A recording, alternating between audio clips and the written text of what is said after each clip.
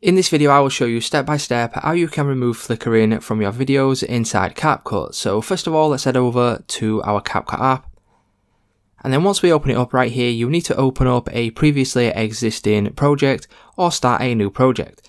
Now what I will do is click on this one right here, and then once we have done this, to go ahead and remove flickering, what we need to do is come down to the bottom bar here right here, scroll across until you see the option for adjust. Click on adjust, and then that will then bring you to this page where you will now see an option for video quality. So click on the video quality option, and then what you want to do then is select remove flickers. That will then bring you to here where you've got none, weak, recommended, and also strong.